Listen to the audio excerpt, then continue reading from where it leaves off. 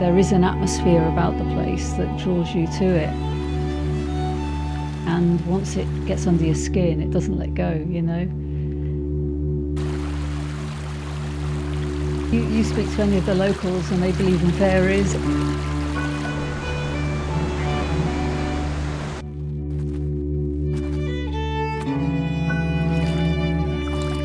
Well, I have dived in the tropics.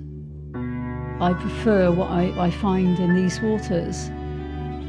These creatures are just on our doorstep, within easy reach of the shoreline, in 2 or 3 foot of water.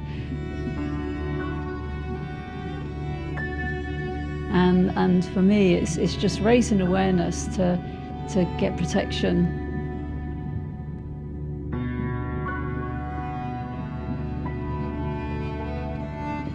I've learnt to see so many of these creatures, and some of them are no bigger than the end of my fingertip, and every single one of them is beautiful in its own right. Sea hares are a form of sea slug. They're really charismatic, very, very funny creatures, and despite being a slug, they've got eyes so they can see you.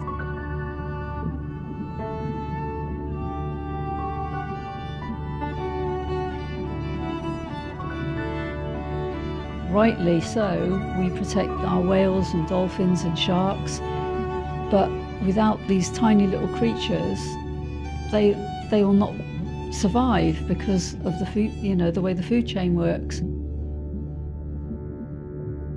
And often this is an area that's forgotten about, and it's where all of the debris and plastics wash up on, and people are walking along there, they're walking through the water, you know, paddling and what have you, and there's a multitude of creatures that are just living on the seabed in maybe 1 or 2 foot of water. The exhibition is definitely to try and raise awareness. Obviously, it's to showcase the photography as part of it. At least you can only do what you can do, and we're doing it on a small scale. And if there were more projects like ours around the country, around the world, then it would all add up to helping to sort of, raise awareness of what we are doing to the oceans.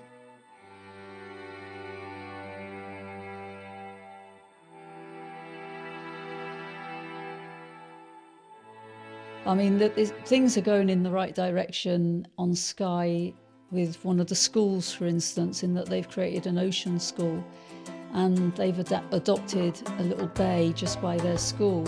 They've bought the kids wetsuits. So if we can start educating the young kids of today, then, they're the people that are going to be taking it forward tomorrow, aren't they?